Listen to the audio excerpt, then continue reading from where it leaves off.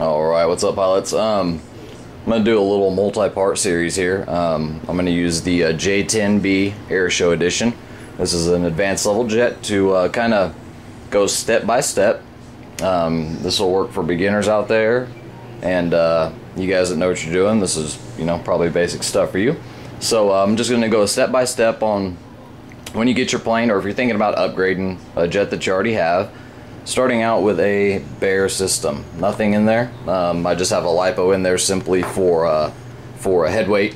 Without the lipo in there, it can sit back on its tail a little bit. So got that in there, and then the only other piece of electronics I've got in there right now is a servo that runs the rudder and the forward steering.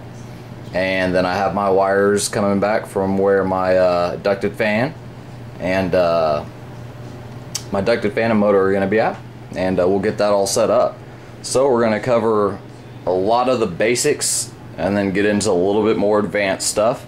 We're going to cover, how you know what size fan you want, how many blades you want on that fan, whether you're looking for high speed, more thrust, or a combination of the two. How to determine what type of speed control you want.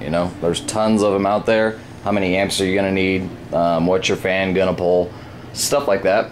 So we'll go through a basic setup. The setup I'm going to do on this is going to, on my Air Show Edition here, this is going to be a combination setup. It's going to be equal. I'm going to set it up for equal amount of thrust and equal amount of RPM for speed. Remember, the higher the RPM, the higher the speed.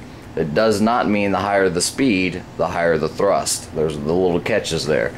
So different ways to set it up. So this one's going to be a combination. I want this to perform well all the way around. Now on the second J10 I'm going to cover, it'll be a solid gray one. It has not been painted yet. This isn't even done building yet. I'm still in the process of building that one. As soon as I finish that one up, we'll go into that, and I will show you how I choose to set up a high thrust setup.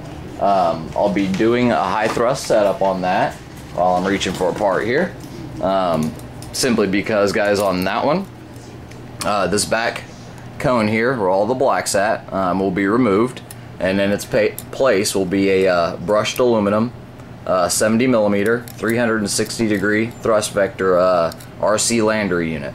So on the other J10, on my gray kit, we will be pushing a lot of thrust versus speed. It'll still be fast, but I want to be able to point that nose up, and I expect it to hover, and I won't stop until I get it to that power point. Now, I've already done one of these, and I pretty much know the power setup for a hover, so I'll kind of be going off of that and improving a little bit. So this J10 here, since it is the Air Show Edition, and it's a really nice scheme, I'm not going to do any chopping on it, and I'm not going to put thrust vector on it.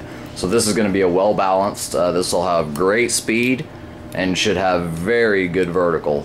Now on the other J10, like I said, it'll still be fast, trust me, but it'll have pretty much unlimited vertical.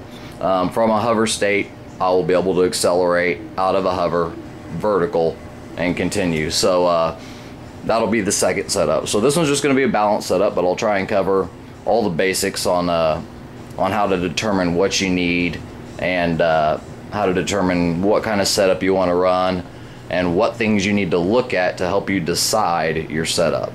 So stay tuned for that. We'll get that coming, and while I'm explaining that, I'm also going to go ahead and do the installation of all the electronics that we pick out and we do, and we'll get this thing flight ready, and then we'll go out and do the maiden here soon. So stick around, guys, and we'll get this thing covered and go over a lot of the basic stuff. BECs, speed controls, eliminating an internal or linear BEC in a speed control, running your numbers through watt meters, through amp meters, everything you can. You always want to know what your numbers are at, and all the way down to even what type of lipo you want to run in it. So we'll cover all that kind of stuff coming up, so stay tuned, guys.